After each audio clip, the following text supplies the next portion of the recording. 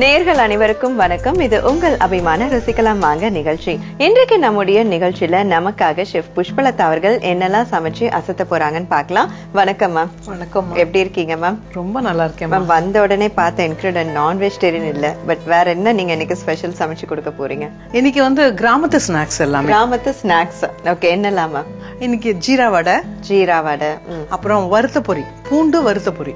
பூண்டு வறுத்த பொரி. ஓகே, சோ ரெண்டுமே வந்து கிராமத்து ஸ்பெஷல். சோ ஃபர்ஸ்ட் டைம் என்ன மேம் செஞ்சு கொடுக்க போறீங்க? முதல்ல ஜீரா வடை பண்ணலாம். ஜீரா வடை செய்வதற்கு தேவையான பொருட்கள்: பாகு வெல்லம், ஊற வைத்த உளுந்து, உப்பு, எண்ணெய், ஏலக்காய், சுக்குத்தூள். இப்போ வந்து உளுந்து நல்லா ஊற வச்சிருக்கோம். அதை நல்லா தண்ணியை ஃபுல்லா வடிச்சிட்டு அதை மிக்சியில போட்டு அரைப்போம். அதுக்கு முன்னாடி பாகு ரெடி பண்ணிடலாம். இப்போ ஸ்டவ் ஆன் பண்ணிட்டு இதுக்கு வந்து சக்கரை பாகும் போடலாம், வெள்ளை பாகும் போடலாம்.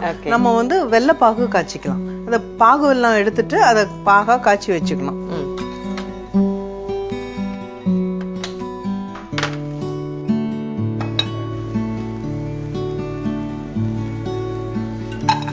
வெல்லம் 1 கப் போட்டிருக்கேன். ஓகே,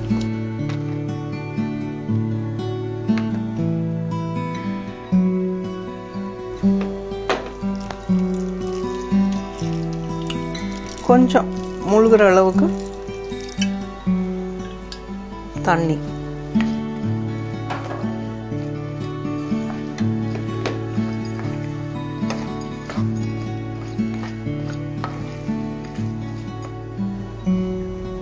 இந்த தண்ணி வந்து கொஞ்சம் கொதிக்கணும். கொதிக்கும் போது அதுல அந்த மண்ணெல்லாம் இருந்ததுன்னா அது கீழே வந்துடும். அதை எடுத்துட்டு அந்த வடிகட்டிட்டு அந்த தண்ணியை மட்டும் எடுத்து மறுபடியும் அதை கொதிக்க வச்சு பாக ஆக்கணும்.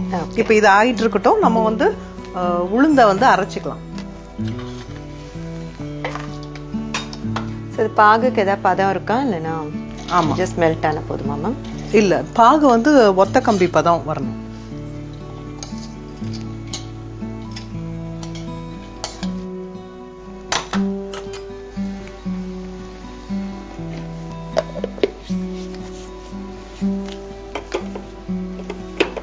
முதல்ல தண்ணி ஊத்தாம அரைக்கணும்.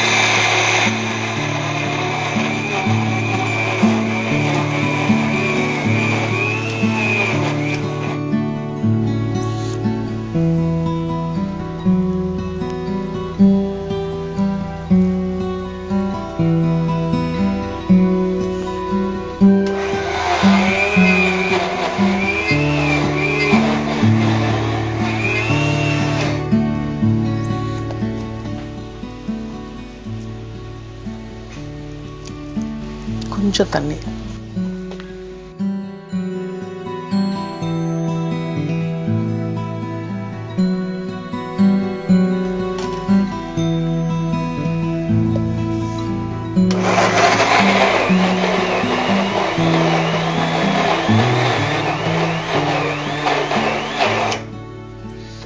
இந்த மாதிரி நைஸா நல்ல வெண்ணெய் மாதிரி அரைச்சு வச்சுக்கணும். ஓகே,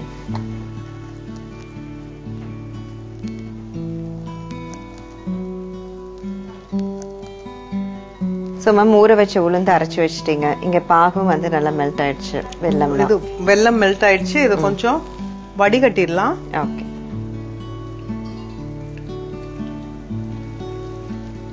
பாத்தீங்கன்னா இதுல இவ்வளவு மண்ணு இதெல்லாம் இருக்கு. அதனால எப்பவுமே பாகு வெல்லம் போட்டு பாகு வச்சானா அதை வந்து கிளீன் பண்ணி எடுத்துக்கணும். எடுத்துட்டு மறுபடியும் இத கொதிக்க விடலாம்.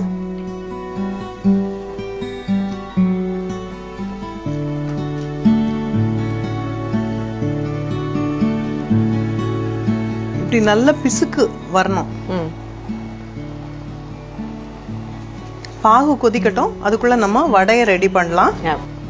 வடைக்கு இப்ப மாவு அரைச்சு வச்சிட்டோம். அதுல வந்து இஷ்டப்பட்டா கொஞ்சம் ஒரு துளி, ஒரு பிஞ்சு உப்பு போட்டு நல்லா கலந்து வச்சுக்கலாம்.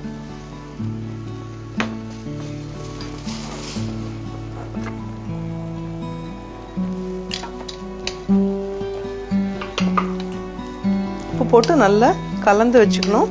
ஏன்னா அந்த ஸ்வீட், வெல்லம் ஸ்வீட் இருக்கும் போது கூட கொஞ்சம் உப்பு போட்டா அது இன்னும் டேஸ்ட் ரொம்ப நல்லா இருக்கும். ஓகே, இப்போ வந்து வடைக்கு எண்ணெய் வச்சிடலாம்.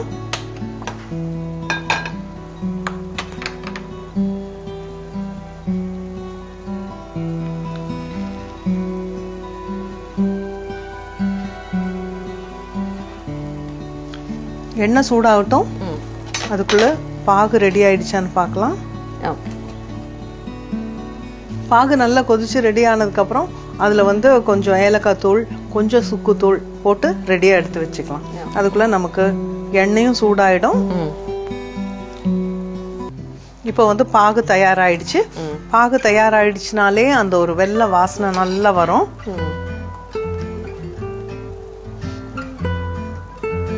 இப்ப பாத்தீங்கன்னா நல்ல பிசுக்கு பிசுக்குன்னு ஒட்டுது. அந்த பிசுக்கு தன்மை வரணும். ஓகே. சொல்ல போனா குலோப் ஜாமுனுக்கு பண்ற ஒரு ஜீரா மாதிரி இதை காய்ச்சி வச்சுக்கணும். இப்போ இதுல வந்து ஏலக்காய் தூளும் சுக்கு பொடியும் போட்டுக்கலாம். இதுல வந்து பொடிச்ச ஏலக்காய் போடுறேன். ஆஃப் பண்ணிடலாம் ஸ்டவ்வை.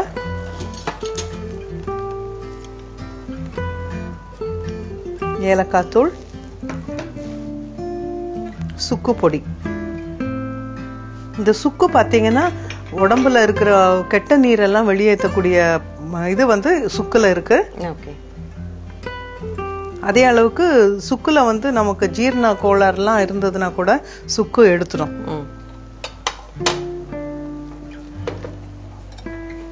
இதுல போட்டு கலந்து ரெடியா வச்சுக்கலாம். கரண்டியும் அதுக்குள்ளேயே போட்டு வச்சிடலாம். ஏன்னா கரண்டி அப்படியே போட்டு வைக்கும் போது இந்த வடை செஞ்சதும் அதுல போட்டு அந்த வடையை கொஞ்சம் அமுத்துறதுக்கு ஒரு கரண்டி இருந்தா சௌகரியமா இருக்கும். இப்ப வந்து நான் பக்கத்துல தண்ணி வச்சுட்டு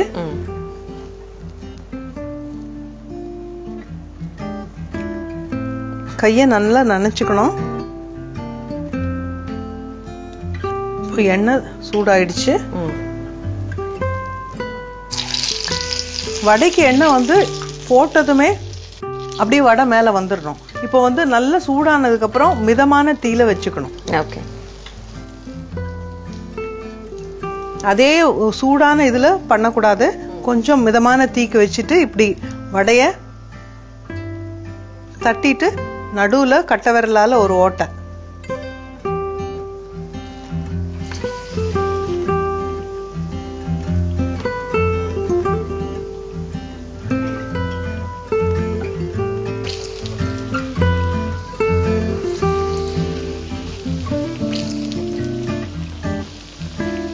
இது வந்து ரொம்ப நம்ம வடை அளவுக்கு மொறுமொறுப்பா சுடக்கூடாது.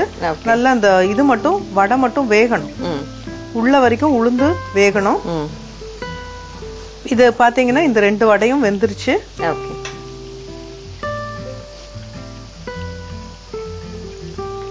இப்போ ரெடி ஆயிடுச்சு. இதை எடுத்து இதுல போட்டுட்டு இப்படியே அமுத்தி விடணும். அந்த ஜீரா வந்து ரொம்ப ஆறி இருக்க கூடாது. அதுவும் அந்த சூட்டோட இருக்கணும். கொஞ்ச நேரம் இது இதுல மிதக்கணும்.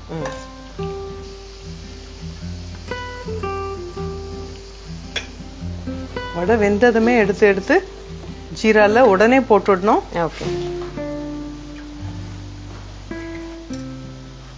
அந்த வடைய போட்டு அந்த வடை மேல அந்த கரண்டியை வைக்கணும். அப்பதான் அது அப்படியே உள்ள இருக்கும்.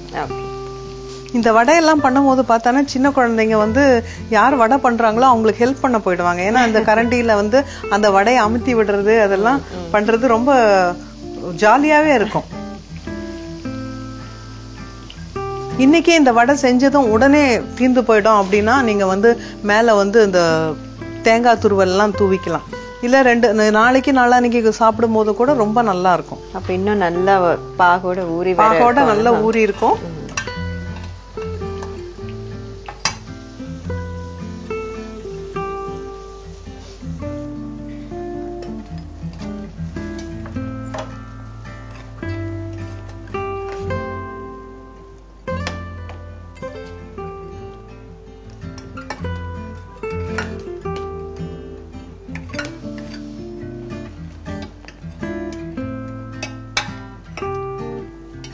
ஓகே. சோ இப்போ ஜீராவோட போட்டீங்க. சோ அடுத்து சர்வ் பண்ண வேண்டியதானமா?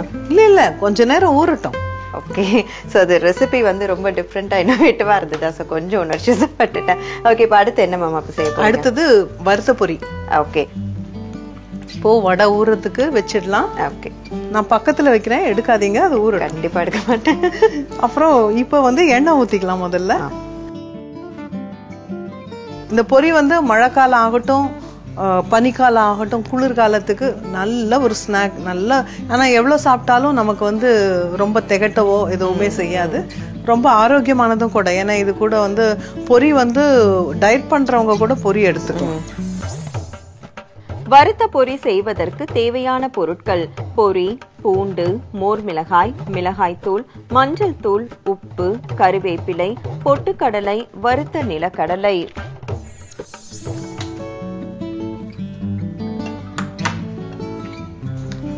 பாத்திரம் கொஞ்சம் சூடானதும் கொஞ்சம் எண்ணெய் போட்டுக்கலாம்.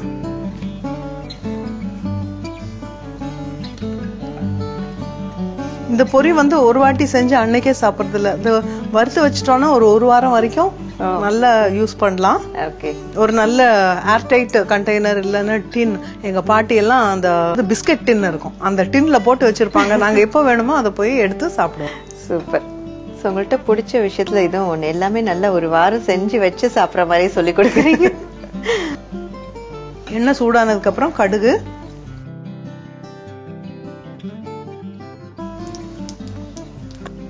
கடுகு பொரியுதும். இப்போ கடுகு வெடிச்சதுமே நான் இதுல வந்து முதல்ல பூண்டு போடுறேன். பூண்டை வந்து ஒரு நல்ல 20 பல்லு எடுத்து அதை வந்து நல்லா இடிச்சு வச்சிருக்கேன். இந்த மாதிரி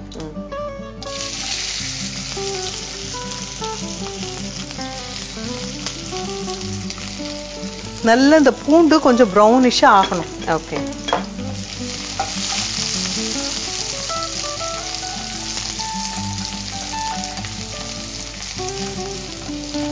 நல்லா வறுபடணும் பூண்டு.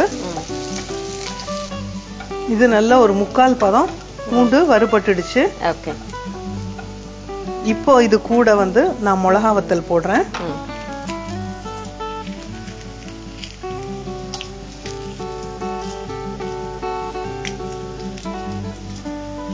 கருவேப்பிலை,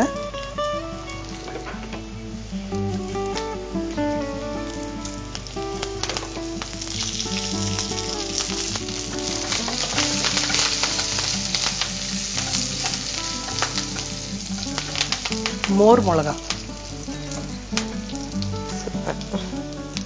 இந்த மோர் மிளகாவை கூட நல்லா கிள்ளிட்டு போட்டுறணும். ஓகே, இதனுடைய காம்பினேஷன் பத்தி சொல்லுங்க. இந்த காம்பினேஷன் வந்து இந்த மோர் மிளகா எல்லாரும் அதோட வாசனை ரொம்ப நல்லா இருக்கும். அந்த வாசனைக்காக இதுல போடுறோம்.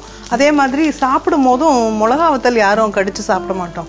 ஆனா இந்த மோர் மிளகா, அந்த பொரியோ கொஞ்சம் பொரி, அது கூட கொஞ்சம் ஒரு 4-5 வெங்காய பீஸு, கொஞ்சோண்டு கொத்தமல்லி, கூட இந்த எல்லாம் பொறுக்கி ஒரு பூண்டு பல்லு, அதுக்கப்புறம் கூட ஒரு மோர் மிளகா வச்சு சாப்பிட்டோம்னா அவ்வளோ நல்லா இருக்கும். ஆனா நம்ம கிராமத்துல வந்து சமைக்கிறத மட்டும் இல்ல, சாப்பிடறதுக்கும் ரொம்ப அழகா சொல்லி தந்திருப்பாங்க. ஆமா. இப்ப வந்து இது கூட நிலக்கடலை, பொட்டுக்கடலை, ஒரு கை அளவுக்கு நிலக்கடலை, பொட்டுக்கடலை போட்டாச்சு. இப்போ நிலக்கடலை போட்டுக்கலாம். மஞ்சத்தூள்,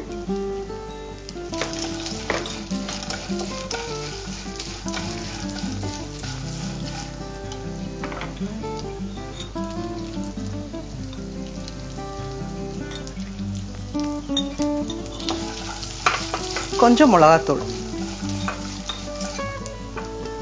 மிளகா பாருங்க எவ்வளவு மிளகா. இத வந்து மழை காலத்துல சாப்பிட்டா எப்படி இருக்கும்? சூப்பரா இருக்கும். மிளகாத்தூளும் சேர்க்கிறீங்க காரத்துக்கு. இப்போ பொரி.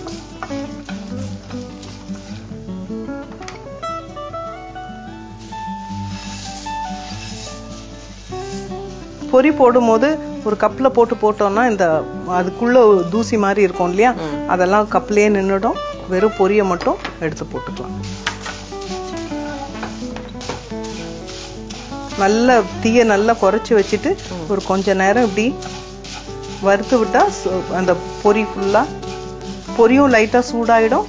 அந்த எல்லா மசாலாக்கள்லாம் ஒன்னா கலந்துரும்.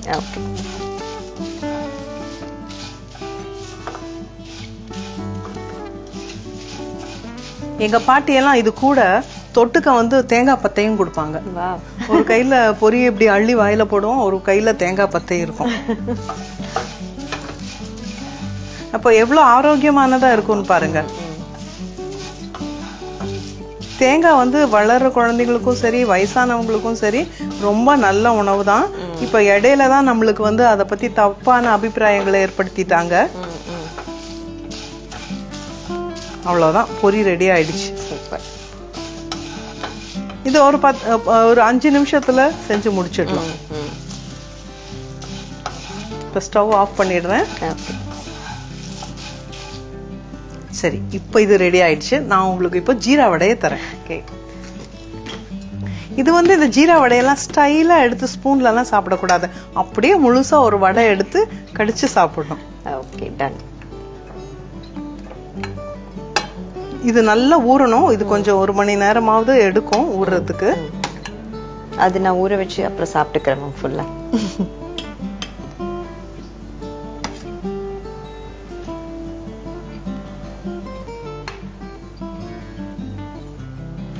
கொஞ்சம் தேங்காய் துருவல் கொடுங்க.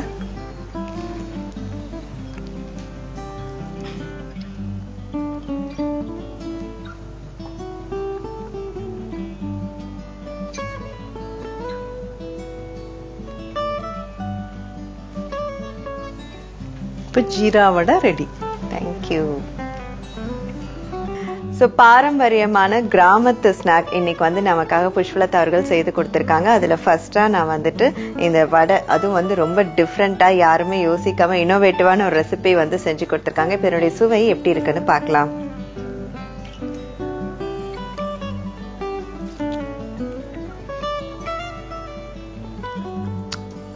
ஆஹா, அற்புதம் மேம். அதோட ஹைலைட்டா இன்னும் தேங்காய்லாம் வேற துருவி கொடுத்துருக்கீங்க. ரொம்ப ரொம்ப சூப்பரா இருக்கு. நீங்க சொன்ன மாதிரி இன்னும் நல்லா ஊறுச்சுன்னா ரொம்ப ரொம்ப டேஸ்ட் வந்து அட்டகாசமா இருக்கும். இப்ப அந்த காலத்துல ஆனா பாட்டி எல்லாம் கருப்பட்டி அப்படிலாம் யூஸ் பண்ணிருப்பாங்க. இல்ல வெல்லம்? இல்ல, வெல்லம் தான். இது எவ்வளவு நாள் மேம் நம்ம வச்சு சாப்பிடலாம்? 4 நாள் வச்சிருக்கோம். 4 நாள் வச்சுக்கலாம். ஓகே. அப்ப செஞ்சதெல்லாம் நான் பேக் பண்ணி 4 நாள் வச்சு பொறுமையா சாப்பிடறேன். சுவை வந்து ரொம்ப பிரமாதமா இருக்கு மேம். யூஸ்வலா ரொட்டீனா எண்ணெயில பொரிச்சு சாப்பிடறதுக்கு நீங்க சொன்ன மாதிரி அயன் கண்டென்ட்டும் நமக்கு வந்து சேர்ந்து கிடைக்குது. ரொம்ப நல்லா இருக்கு மேம். இப்போ பொரி. தேங்க்யூ. சரி, இப்ப அடுத்ததா வந்து ஒரு ஸ்வீட், அதுக்கு காம்போவா ஒரு காரமான ஒரு பொரி வந்து செஞ்சிருக்காங்க. இப்ப இதனுடைய சுவை எப்படி இருக்குன்னு பார்க்கலாம்.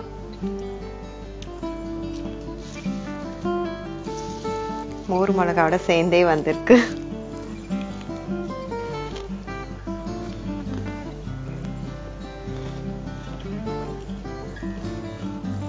Super ma'am.